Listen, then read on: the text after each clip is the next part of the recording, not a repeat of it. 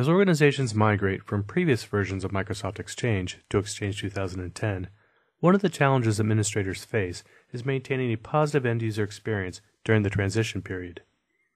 Fortunately, the F5 Big IP with Access Policy Manager can help. During this brief demonstration, we'll modify a typical Big IP Exchange deployment to provide for a consistent and user-friendly Outlook web experience while operating in a mixed Exchange environment. Let's take a look at a typical login experience using APM. To start, we'll log on as an existing Exchange 2010 user, Beta.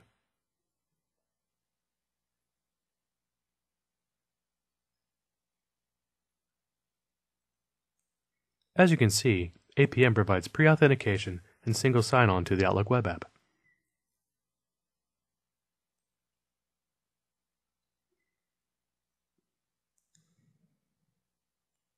Now let's try logging in as a Legacy Exchange 2007 user, Xavier. Unfortunately for this user, the organization has already redirected its public URL to the new 2010 CAS array, and without access into the legacy system, his connection fails.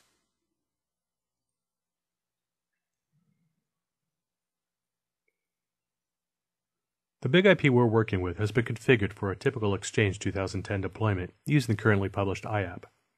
However, to facilitate the mixed environment, we need to differentiate legacy users from Exchange 2010 users. To accomplish this, we need to modify the associated APM access policy. An Active Directory attribute, HomeMDB, identifies the database where the user's mailbox currently resides.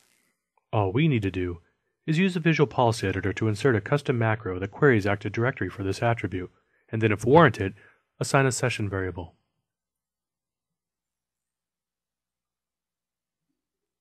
Using an AD query element, we determine if the user's mailbox resides in the legacy system.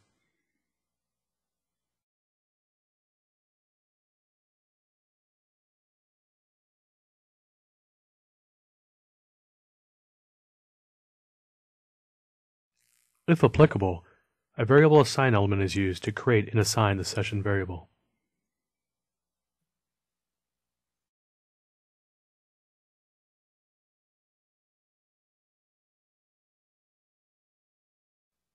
The session variable will be used in an iRule to direct the legacy traffic to an Exchange 2007 client access pool.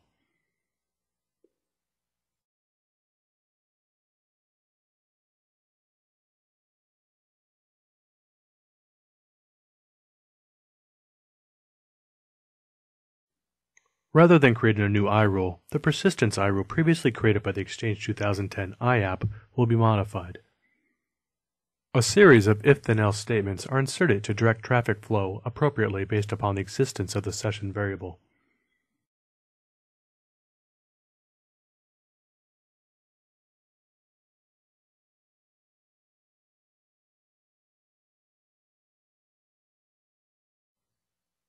Legacy traffic will now be directed to the Exchange 2007 pool.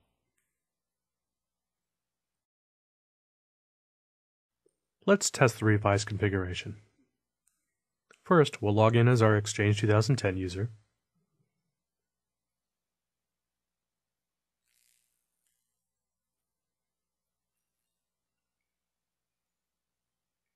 Then, we'll log in as our Legacy Exchange 2007 user.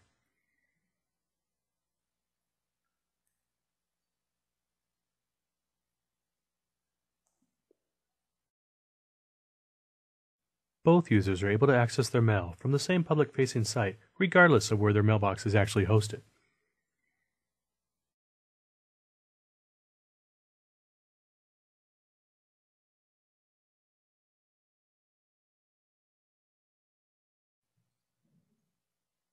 It's important to note that the name of the database where a user's mailbox is located is customizable and will likely vary.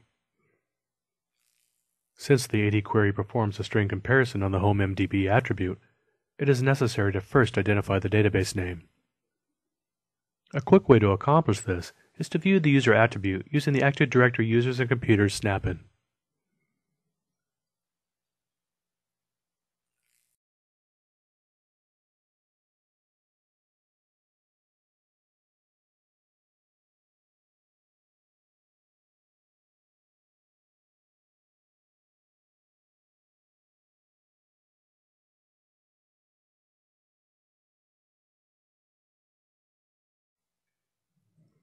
As we saw in the last login test, both users were able to successfully access their mailboxes. But what happens when the user's mailbox migrates from Exchange 2007 to 2010? To find out, we'll use the Exchange Management Console to migrate our legacy user Xavier to Exchange 2010.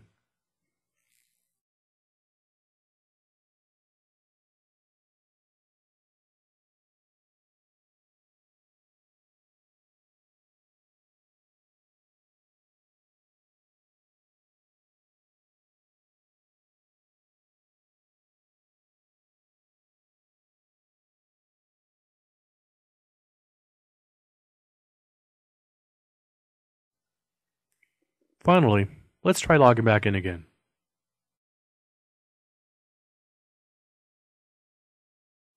Like before, our user is able to log on through the same public site, but now is directed automatically to the Outlook 2010 web app. As you can see, utilizing the F5 Big IP and APM module to control application delivery provides the flexibility for administrators to migrate users on their schedule while preserving the end user experience.